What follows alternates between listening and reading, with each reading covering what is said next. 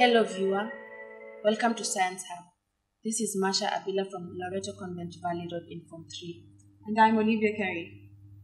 Today, we are going to learn about empirical formula. First, by doing an experiment that will determine the empirical formula.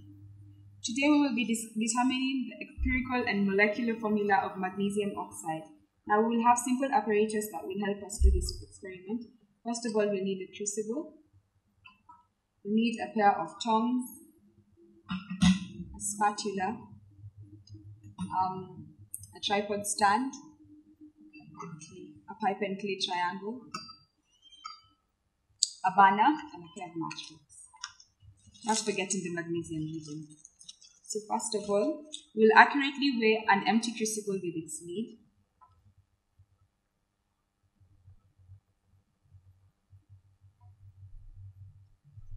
The weight of the crucible and its lid is 19.52 grams. Then, we shall record the data in a table. I will draw the table on the board.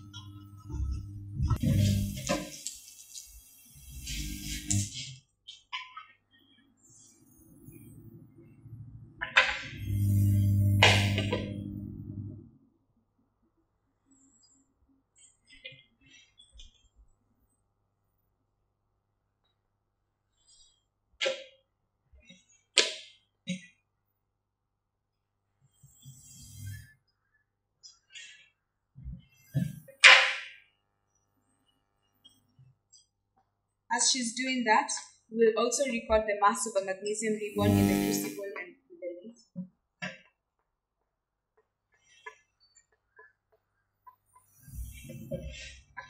The reading is 20.36 grams. That is the mass of the crucible, the lid, and the magnesium ribbon.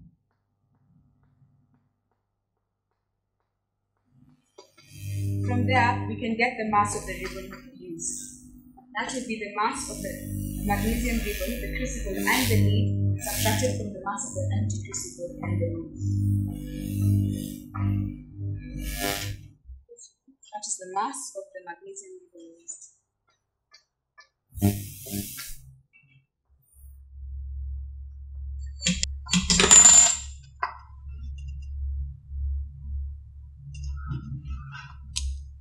That is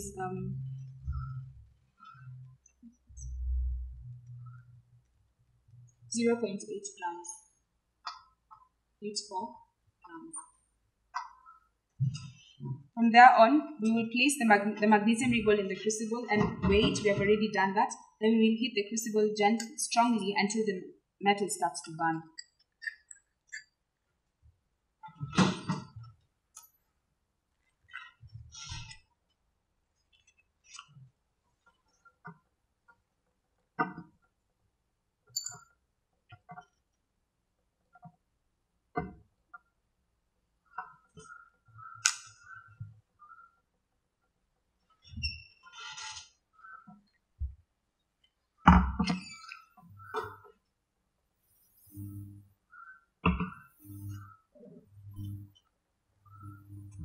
Now, as we heat the crucible, we lift the lid with a pair of tongs to allow the metal to burn.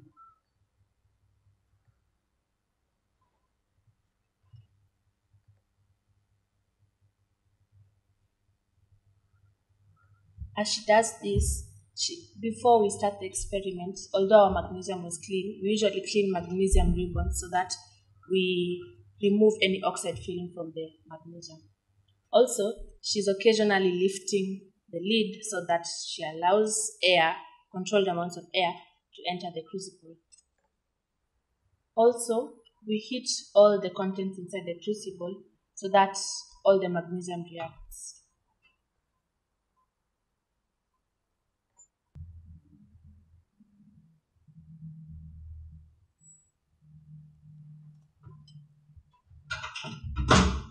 In the meantime, she will continue filling up the table. We will expect a white powder to be formed, that is magnesium oxide. Therefore, we'll get the mass of magnesium oxide plus the crucible and the lid after heating.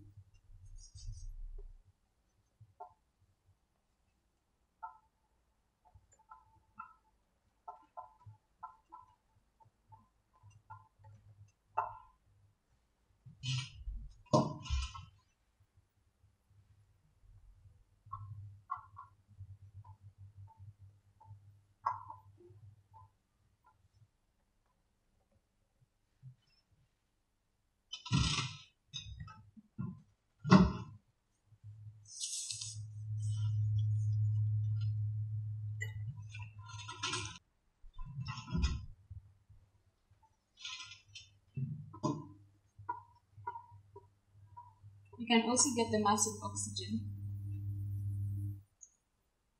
once we've gotten the mass of the magnesium oxide.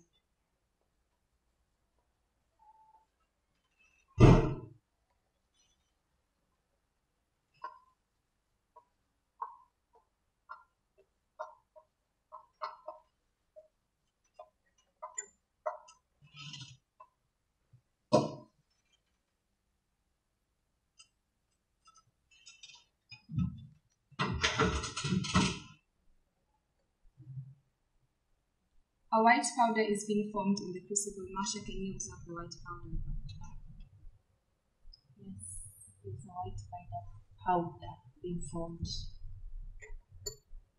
Now we may close the burner and allow the crucible to cool so that we may get the mass of the magnesium oxide which has been formed inside the crucible and the lid after heating. So the mass of the magnesium oxide. We will first get the measurement.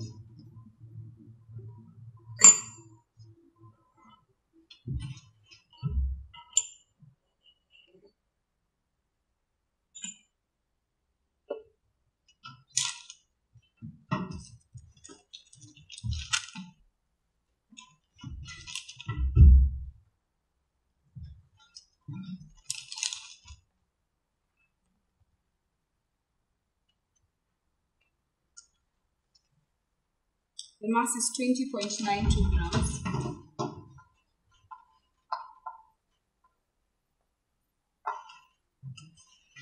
From there, we can obtain the mass of the magnesium oxide by subtracting the mass of the magnesium oxide plus the crucible and the lid after heating from the mass of the empty crucible and the lid.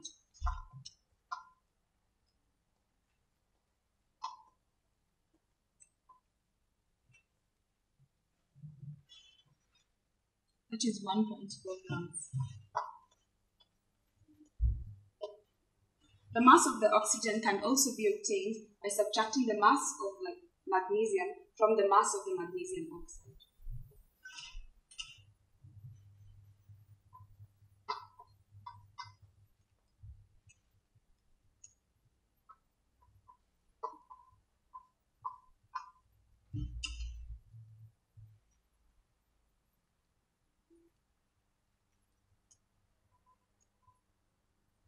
Which is 0.56 grams. In the following experiment, there could be sources of error. This can be found when the amount of air that was being allowed inside the crucible was not controlled, causing the magnesium to react with nitrogen and other possible gases. When it reacts with other gases in the air, it makes a false reading of the oxygen used. So, when you are calculating the empirical formula, which I'm just about to do, you might get the wrong readings. So I shall calculate the empirical formula and of magnesium oxide.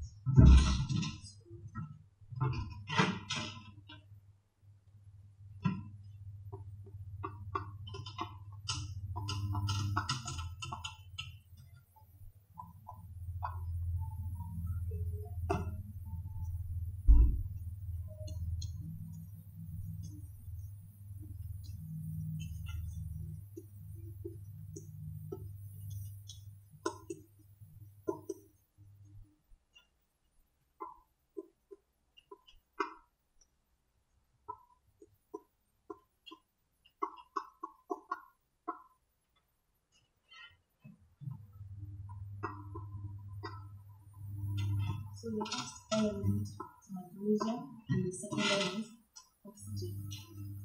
So the mass of magnesium, as per the table we have here, is 0.84 grams. And that of oxygen is 0.56. Their relative molecular masses can be obtained from the periodic table, whereby that one of magnesium will be 24 and that one for oxygen will be 16.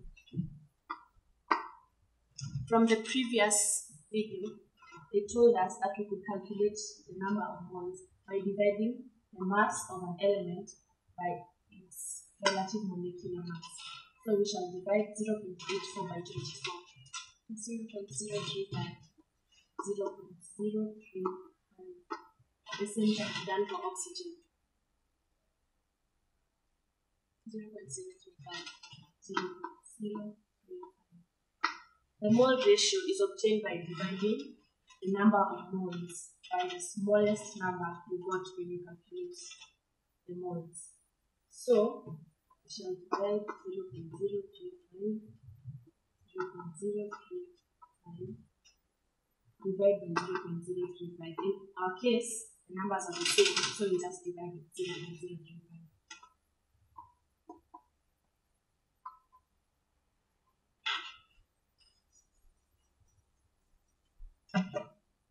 Divide this out is 1.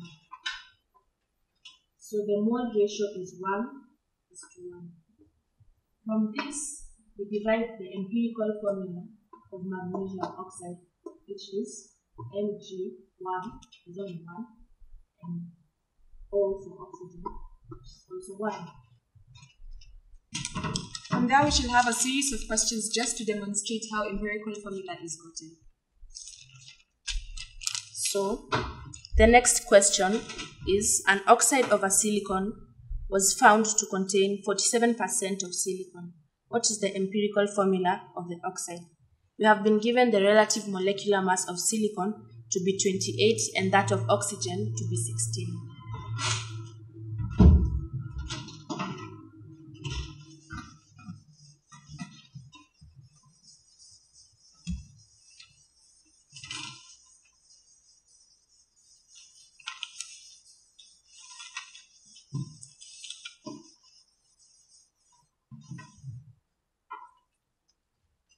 So first we shall write elements, mass,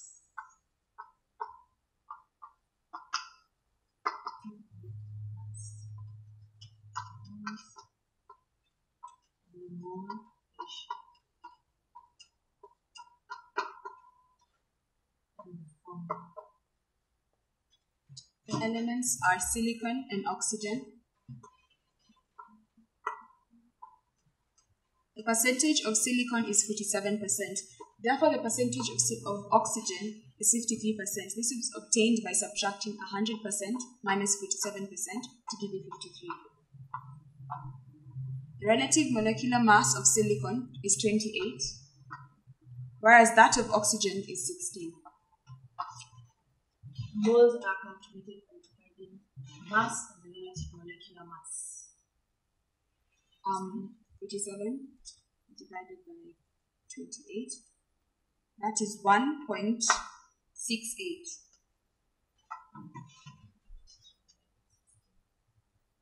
That is 3.31. So in this case, we see that the moles, we have 1.68 and 3.31. We take the smaller mole to divide the bigger one. So divide by 1.68. Here, 1:2.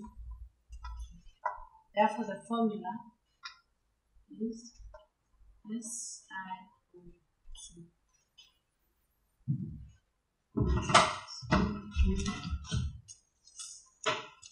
From there on, we will move to a second question. The question is, when 94.5 grams of hydrated barium hydroxide was heated to a constant with a constant temperature, 51.3 grams of anhydrous barium hydroxide was obtained. Determine the empirical formula of the hydrated barium hydroxide.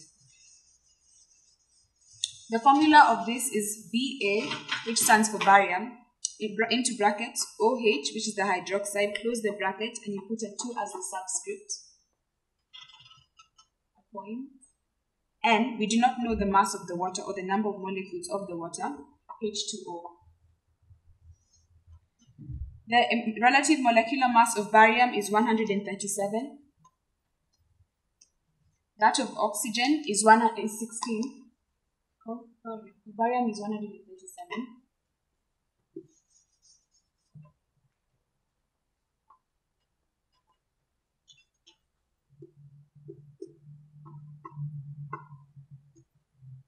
Oxygen is 16. And hydrogen is 1. So again, we write summary.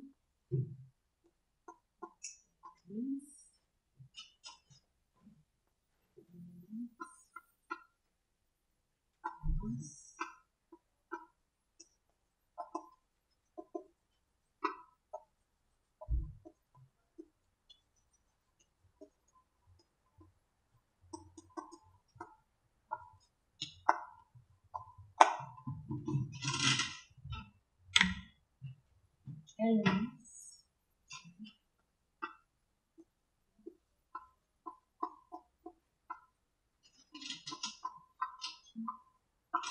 Before we get the empirical formula of barium hydroxide, hydrated barium hydroxide, we must first get the value of N in order to get the empirical formula. So the mass is 51.3.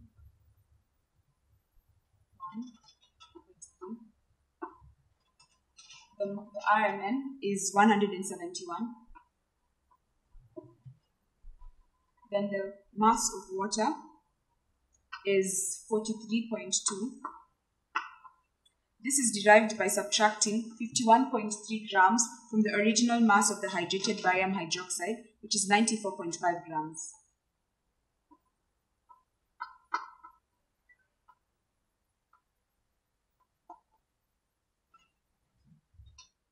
The relative molecular mass of water is 18. The moles are calculated by dividing the mass by the relative molecular mass. So 51.3 divided by 1.71. That is 0.3. And those of water, 2.4. Once again, you divide with a smaller number, which is 0.3. 1.73.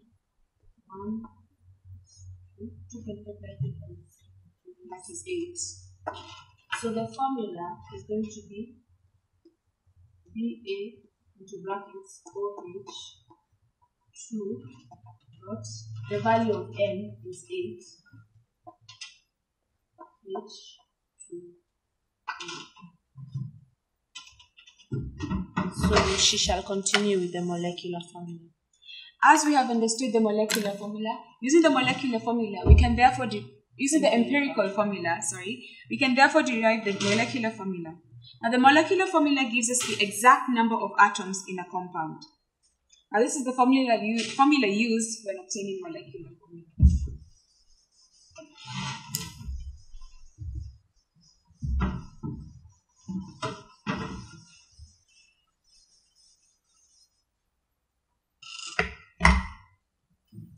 MF is equals to EF, where MF is the molecular formula of the compound or the element.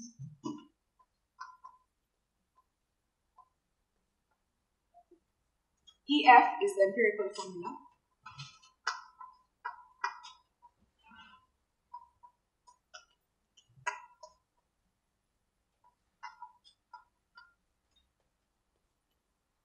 And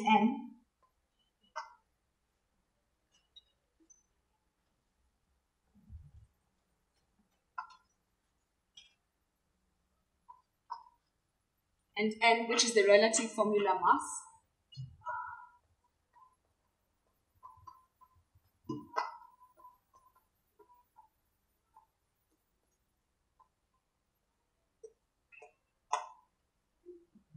Now we will do a series of questions where we will obtain the molecular formula given either the empirical formula or the molar mass, or the relative molecular mass. So now the question. I read it for her.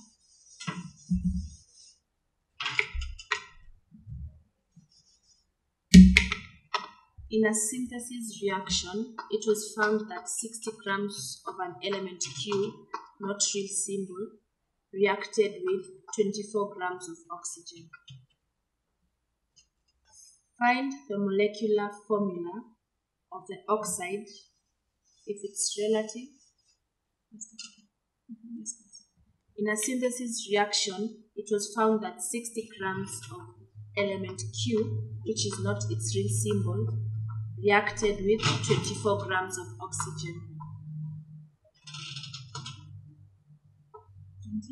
24 grams of oxygen. Find the molecular formula of the oxide if its relative molecular mass is 336.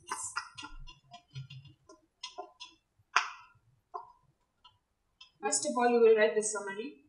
This is elements, the mass, relative RMM, moles, mole ratio,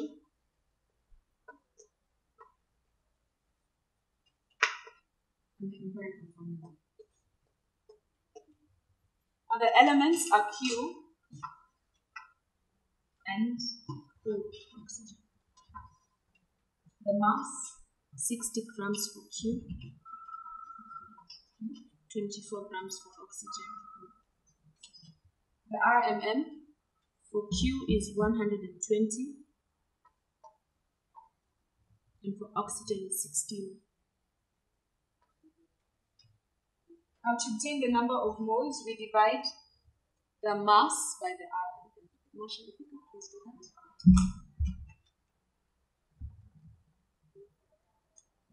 0.5. And oxygen? 1.5. We can get the mole ratio by dividing this by the smallest number, and here this is 0.5. So the mole ratio will be 1:3. Yes. 1:3. Therefore, the empirical formula of this element, of this compound, is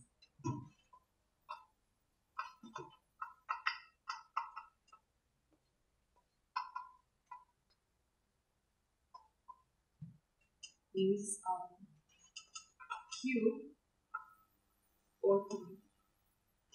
Yes. Therefore, we've been asked for the molecular formula. We will have this formula MF, which stands for the molecular formula, is equals to EF into M. So, we already have we've been given the molecular formula of the formula of. We've been given the relative molecular mass of Q. Yes. Yes, so the compound. That is 336. 336. Then we calculate the empirical formula mass. Which will be 168.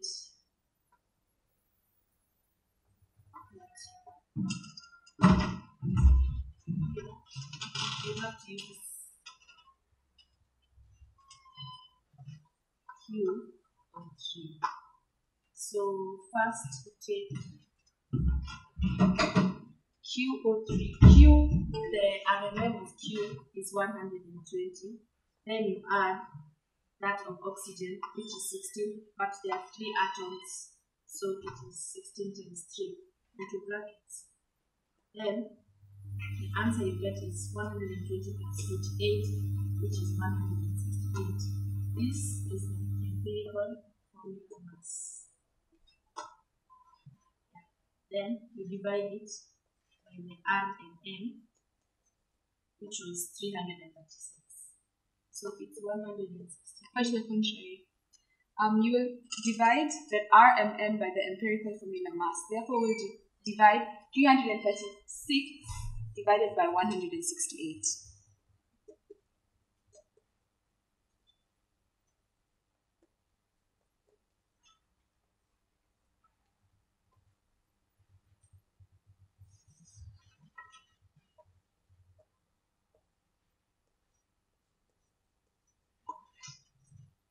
is 2.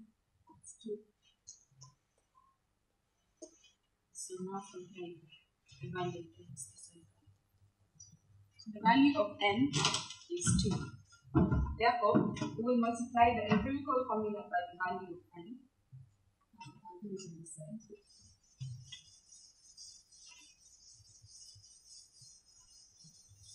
The empirical formula is Q of U. And we multiply all this by 2. Therefore, Q times 2 will give you 2, and O times 2, 3 times 2 will give you 6. Therefore, the molecular formula of this compound is Q2O6. We have come to the wrap of our program today. We hope that we have educated all you people. Thank you. Have a nice day.